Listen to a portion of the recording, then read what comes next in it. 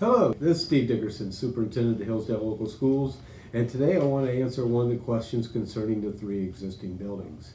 There was some talk of saving the buildings, using parts of buildings, maybe even selling the buildings. After a lot of investigative as far as what it would take to bring buildings up to par to be able to be used. You can't just go into a building and reuse it right away. Once it changes from one aspect to another, even us moving out of the high school and going over to the other building, we would have to bring this building up to code fully.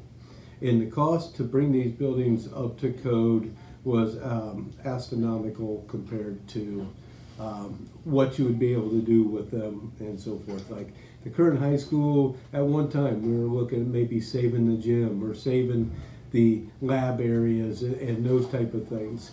But the cost to renovate this building was far greater than adding the third auxiliary gym to the new building.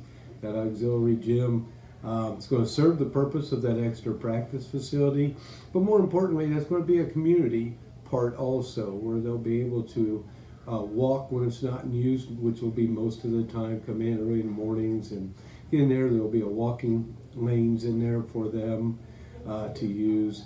And it's also our tornado shelter for our new building and new facility. But back to the old buildings.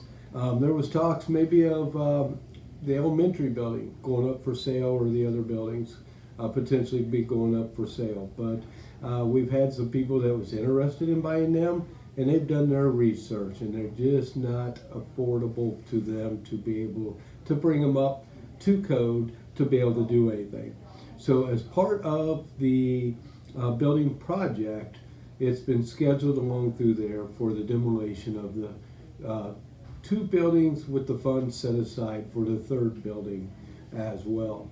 And at this stage, all three buildings have gone through the evaluation for the asbestos removal. All three buildings are going to be going out to bid for demolition. So we will be continuing that process and until the completion of seated lots at all the premises that we currently have.